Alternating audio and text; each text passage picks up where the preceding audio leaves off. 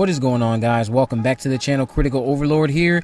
In this video, we're going to be talking about Kevin Williamson's original plans for the new Scream trilogy that he had in mind when he first went to Wes Craven with the idea of a new trilogy. Now, all of this information is stuff that came out earlier this morning, sometime last night, because he was on a podcast, the Shockwave podcast, where they were discussing Kevin Williamson's career, and he shared some tidbits on the original plans that he had in mind for a fifth Scream movie following the events of Scream 4, his original intent with Scream 4, and also how he had everything ready to go. He went to, the first thing that stuck out to me was how Kevin Williamson basically said that he went to Wes Craven before anybody else with this new idea for a trilogy. He had everything mapped out with the idea of Scream 4, Scream 5, and Scream 6. He went to Wes Craven first before going to the studio.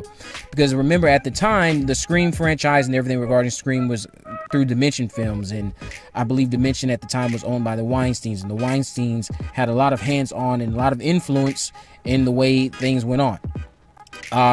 Kevin Williamson also shared the fact that he had to rewrite the script 10 times.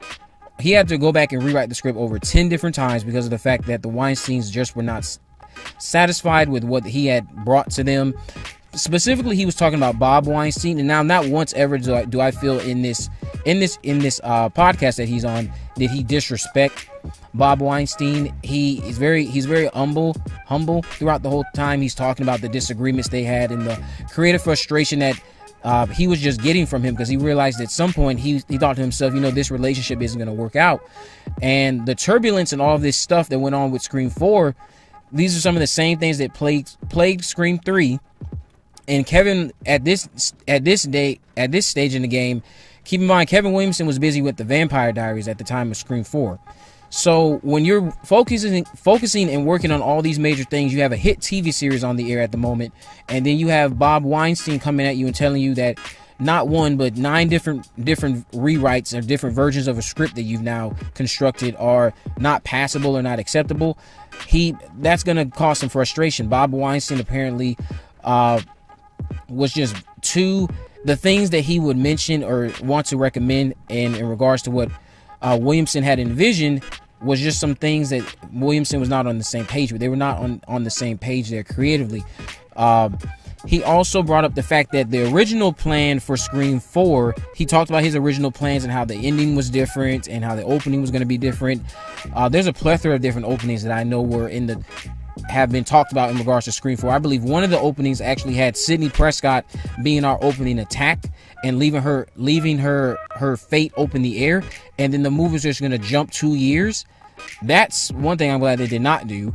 Another thing he went over was, of course, the original ending. Now, for those of you who have found this script online or have just read and heard about it and just read and watched all these different videos where we all have talked about this, all of us in the horror community here on YouTube, Kevin Williamson's Scream 4 originally, before he left and walked out and left everything for the Weinsteins to go pick up Aaron Kruger and bring Aaron Kruger in to finish off Scream 4, Kevin Williamson's Scream 4 ended at Kirby's house.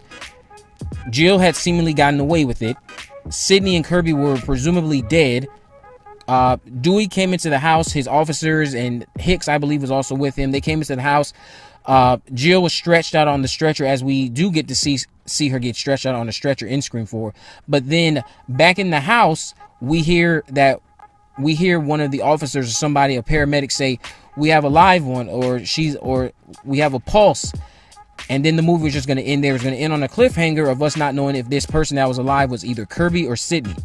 Now, what he went on to say in this podcast was that originally his Scream 5 was going to take us back to college. So we can go off of a few things here. Sidney Prescott has already grown up, and she, for all intents and purposes, I don't think it's actually even mentioned if Sidney even graduated from college or finished college. I'm going to say let's say she just finished college. If she didn't, she just didn't. But at this stage in the game, if we're going back to college, that tells me that Kirby Reed, Hayden Panettiere's character, was going to be in this script. They had plans to bring Kirby back. Her fate was left up in the air on purpose. And if they had plans, if he's in this podcast saying that the original plans was for Scream 5 to go back to a college setting, I'm willing to bet that the plans were for Kirby Reed's character. Kirby Reed was going to be our new Sydney. She was going to be our new focus point. And I know a lot of rumors have been spread on the internet about what Sydney's role would have been, because ultimately I believe Sidney Prescott would have been revealed as being alive as well. We would have found out in Scream 5 that not only is Kirby alive, but her and Sydney are alive. Jill still seemingly is getting away with it because a lot of rumors stated that Sydney would be suffering from amnesia. Now, in regards to how a new killing spree would have started up, he didn't really get into too many details on that. I really wish he would have spoken on that a bit so we can see how exactly that would have played out. And then again, I'm just really going off of assumptions here. If we were going back to a college setting, I'm willing to bet that this person we were going to be following in this college setting wasn't going to be Sidney Prescott again at college. It was going to be Kirby Reed. That, or we're going to be following Jill, someone who we know is not innocent. And maybe we're going to see her get played by a Ghostface killing spree. I really am interested. I'm really interested to see if we will ever get to see some of these treatments that he had in mind, or if he will ever go into a little bit more detail about this after we actually see the Scream 5 that Radio Silence is going to bring out. But he shared all these details in this podcast. The fact that he went to Wes Craven initially with the idea for the new trilogy, and he already had ideas for Scream 4, 5, and 6 mapped out.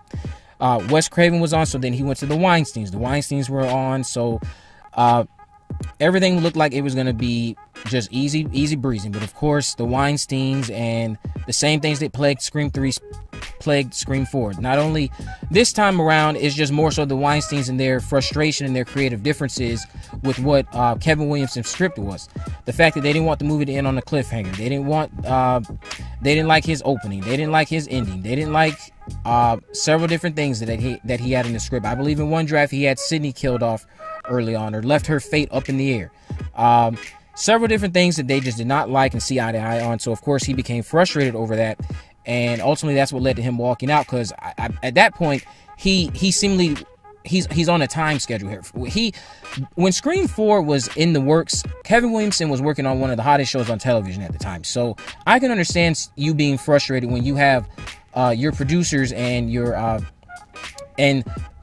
executive producers and your producers in general, like the Weinsteins, coming back at you all the time saying, hey, change this. No, we don't want to do it like this. Do it like this. Oh, well, don't you think you could do it this way? Hey, this doesn't work. Try this. No, don't do that.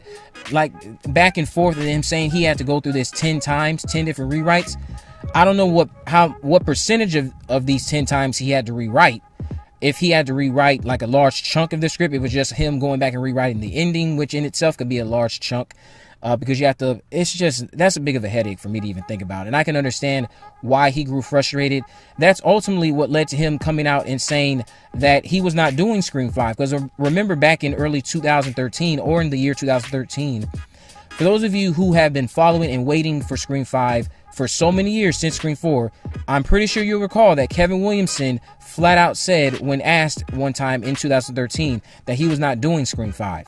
This is why. These creative differences and the constant interference from the Weinsteins messing up his ideas, and they're just constantly messing with him and coming up with all these different things that they think would be better from what he had originally intended.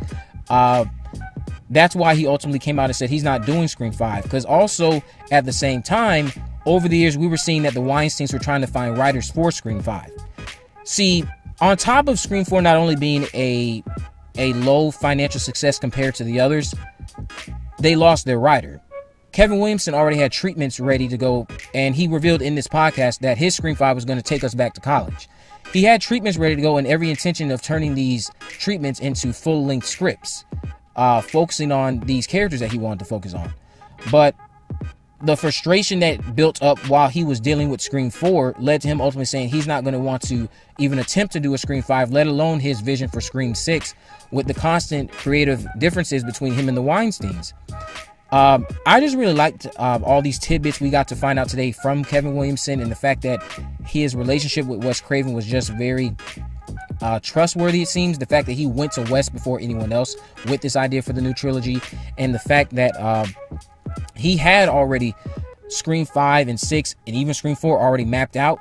Kevin Williamson, he has a brain, and I gotta respect somebody who has a full trilogy, not necessarily already completely written, but when you know exactly what you want to do, and it's going to be 3 films. When you have a solid trilogy already mapped out and you know what you want to do with it, and then you have all these complications coming up while you're working on one of the hottest shows on the air at the time, I can understand why he wouldn't want to do a Scream 5 under the regime with the Weinsteins. That's why, honestly, it's not even that shocking that with the Weinsteins not being involved with Scream 5, he's back on as an executive producer. He's not writing the script, but he's involved with the Scream movie again.